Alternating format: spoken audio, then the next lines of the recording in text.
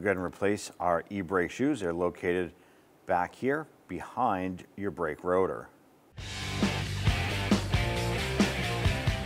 Using our 19mm socket, let's go ahead and remove our lug nuts.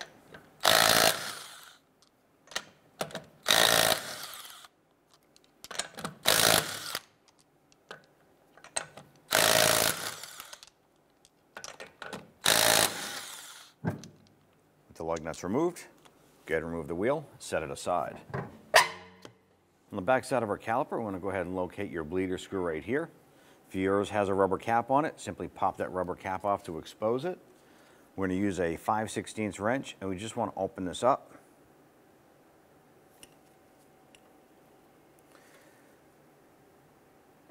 And break that free. And you should see some brake fluid start to seep out of this here. Once we know that that's open.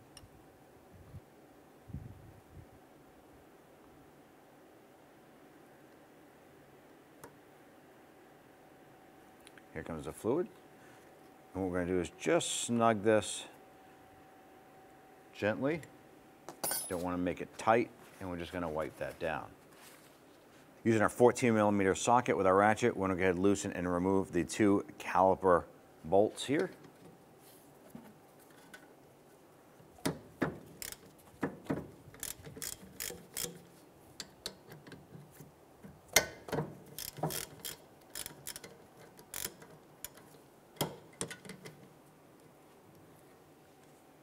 And we're trying to loosen our bolts here.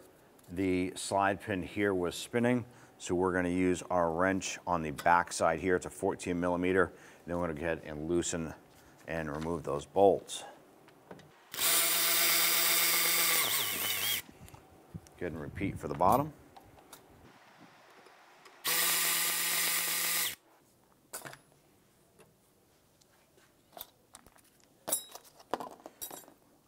Once those are out, you should be able to work the caliper out. Just wiggle that back and forth. You might need a pry tool to go ahead and pop that off. In our case here, we're able to open that up. Now at this point, we're going to go ahead and compress the piston into the caliper. This is why we loosened up the brake bleeder screw earlier. So let's go ahead. We're going to set up our tool here.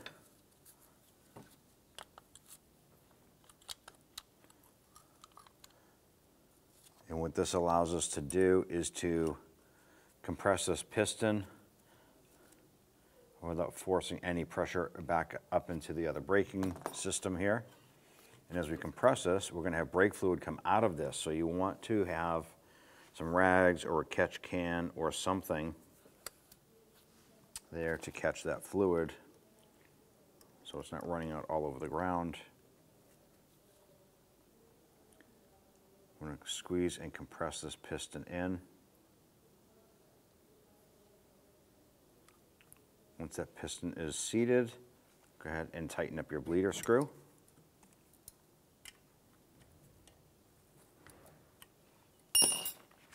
Give this a wipe down.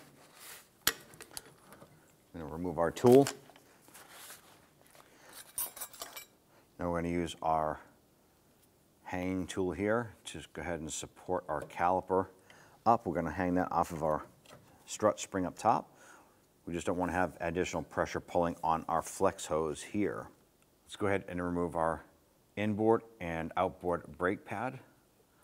Grab that, slide that out of the slider. Do the same for the outside. I want to go ahead and remove our brake caliper bracket here.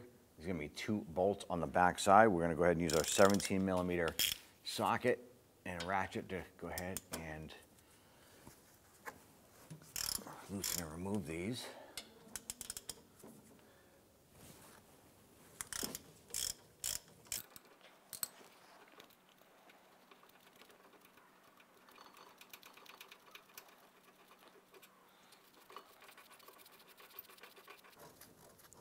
Get this bolt out and then slide your bracket off, and we'll set these aside. Now if your particular vehicle has two set screws located here and here holding your rotor on, you don't want to go ahead and use your Phillips head screwdriver to go ahead and loosen and remove those.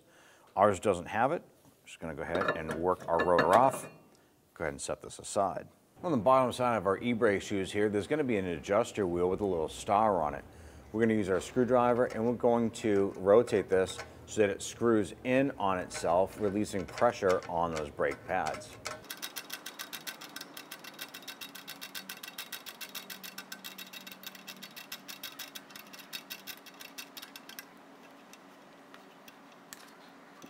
At this point here, we're going to go ahead and spread the shoes like this here, and we're going to pop out our adjuster.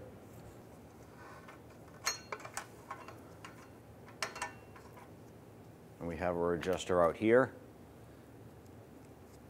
And this side here is threaded, so that's going to go towards the back of the vehicle. This side here will pop right out. And on the bottom side here, right where our adjuster was, there is a spring running externally. We're going to use our spring tool right here. Just going to reach up in there and we're going to unhook that.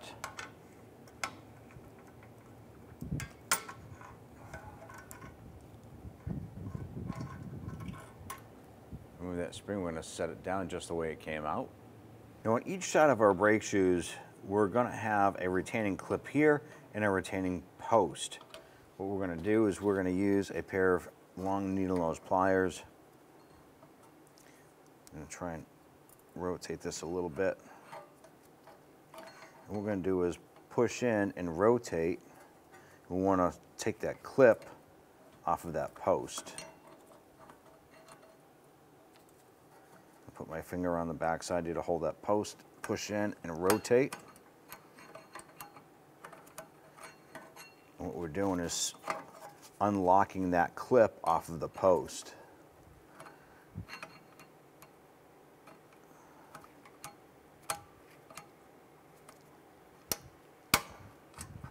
Once it unclips, this is what you're going to have. You want to go ahead and that post or pin will come out through the other side.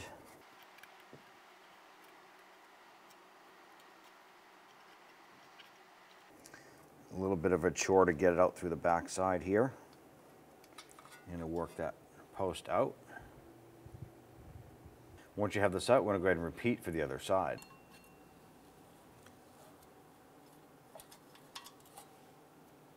Let's go ahead and remove our two upper springs here. We can use our spring tool here with a notch in it. Once that spring released, then the shoe will come off. I'm going to go ahead and repeat for the rearward shoe. Apply a little bit of pressure there. And slide that off. Just want to remember where that spring came out of.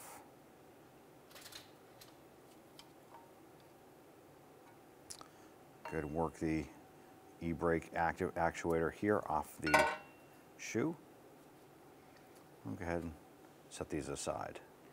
Now down on the back here, there's going to be this component here, and these little notches here fit into notches on our e-brake shoes. So these fit between both shoes horizontally like so. At this point, now they're all disassembled, you want to do an inspection of the brake backing plate and everything behind here, all the metal components, make sure everything is solid. If it is rusty, now's the time to go ahead and replace your backing plate and components. Ours looks pretty good. We're just going to go ahead and clean this.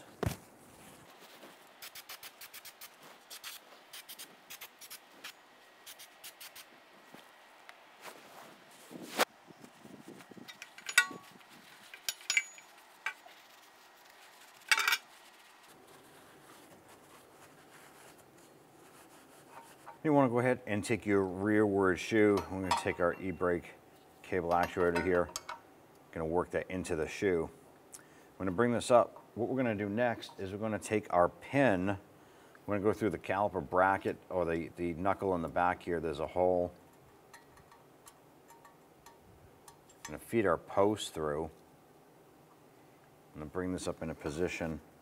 What we want to do is we want to get this post put through, and we want to try and get that clip put on the front. It's going to help stabilize the shoe in place.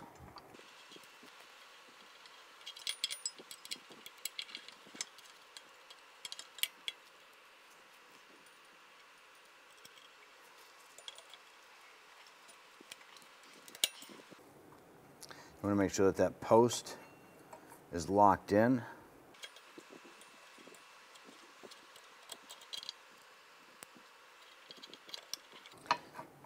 Might take you a couple tries to get it.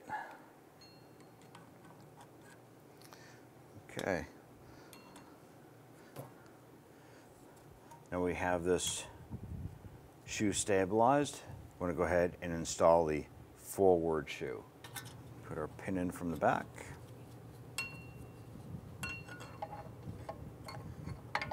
I'm going to make sure that the notch right here on the top of the shoe fits onto the post over here. I'm going to repeat the same process we did for the other side. Put our spring clip on and install the upper brace here, thin going towards the front, wide towards the rear.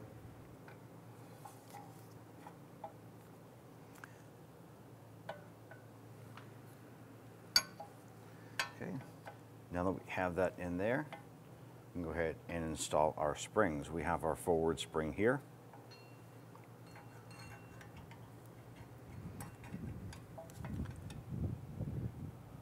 Put that like so. Use our spring tool here. I want to bring it up and over the top of this here.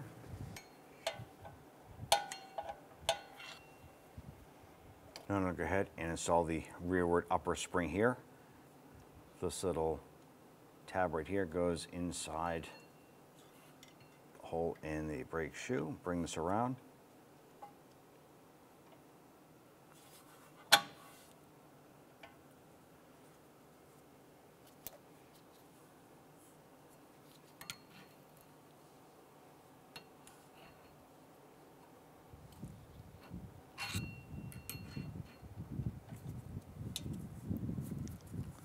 I'm going to bring this up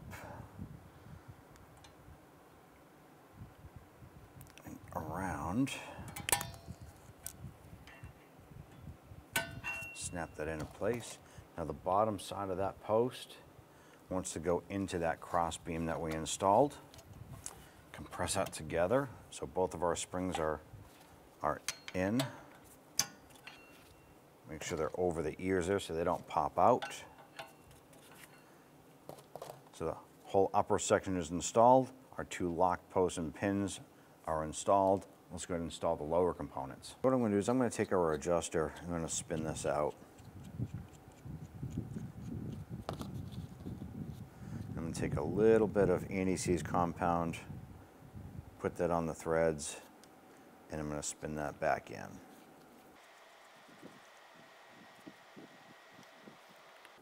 This side here, I'll put a little dab as well.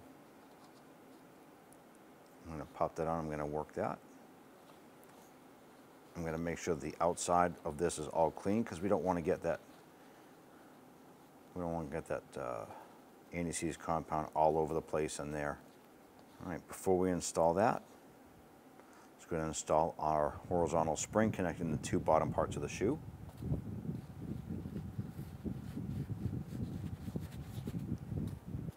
You can use a pair of needle nose pliers to get in there. Grab that spring, just stretch that over and pop that in.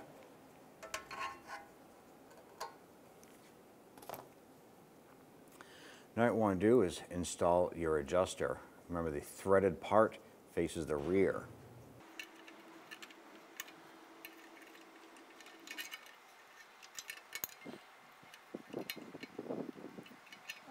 Rear portion installed.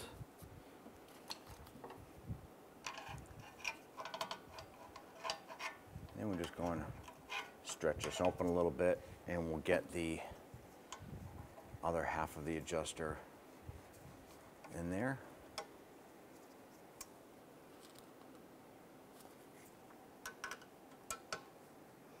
You might put a little bit of upward pressure on that spring we just installed just to make a little bit of room there.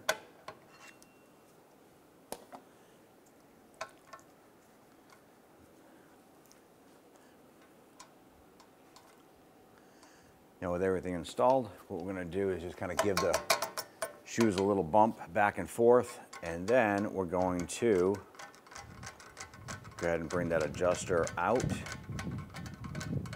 So we're going to roll that upward. What this does is this causes the shoes to expand out. We want to go ahead and put on our brake rotor, and we're going to adjust this here. Now when we adjust this here, we want to make sure that the brake shoes or the e-brake shoes come very close to our inside of our brake rotor here. So what we're going to do is we're going to slide this on, and we'll kind of give this a little wiggle here. And you can feel that there's excessive play there. So what we do is we continue to rotate this up, causing our e-brake shoes to expand. Give those a bump, settle them in place, and then try the rotor again. We do have some more excessive play, so let's go ahead and just keep on working this a little bit. We're going to continue this process.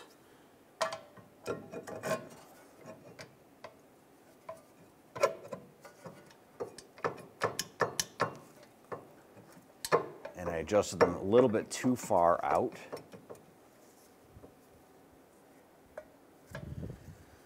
If you want to go ahead and work this rotor off,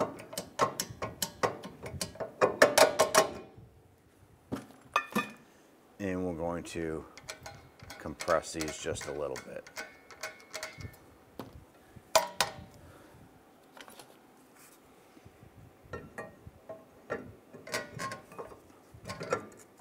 There we go. Rotor fits on, has very minimal amount of play, and rotates nice and smooth. Just going to install your brake caliper bracket. Slide that over. I went ahead and cleaned up our bolts here. Used a wire wheel machine, cleaned up the threads. We'll go ahead and get these bolts started.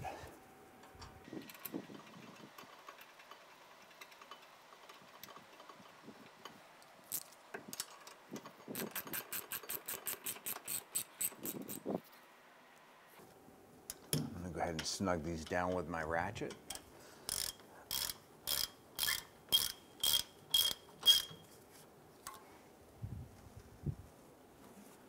Once those are good and hand tight, I'm going to go ahead and install our brake pads. On our inboard pad, we're going to put our wear indicator on here. And this lines up and presses onto the side right here.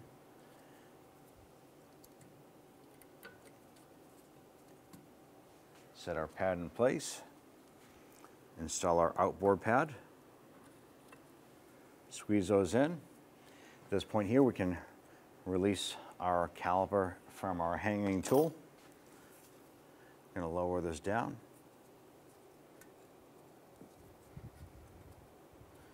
Push in our slide pins and work our caliper on.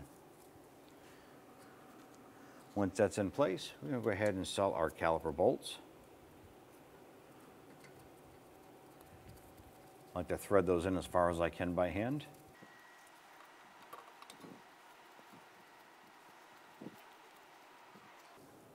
Let's go ahead and snug those down.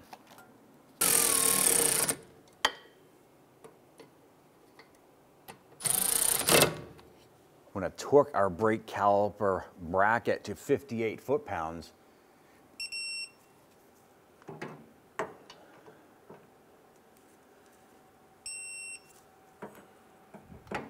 Torque our brake caliper bolts to 20 foot-pounds. And what we're going to do here is we're going to hold the inboard part stationary and tighten the bolt. Do the same for the bottom.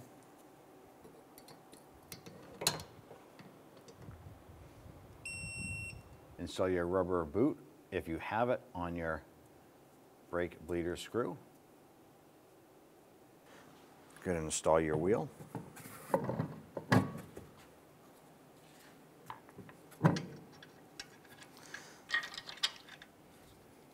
I'm going to go ahead and get all 5 of these lug nuts started, thread them on a little bit, and we'll go ahead and snug them down.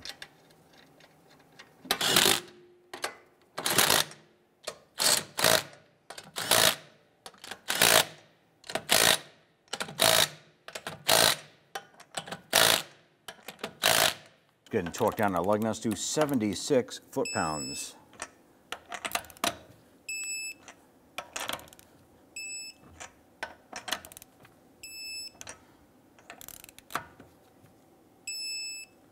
After you've torqued the wheel, you want to go ahead and hop in the vehicle and you want to go ahead and pump up the brakes because we compress that caliper inside. We want to go ahead and pump up the brakes and get that piston to come back out and actuate on the brakes.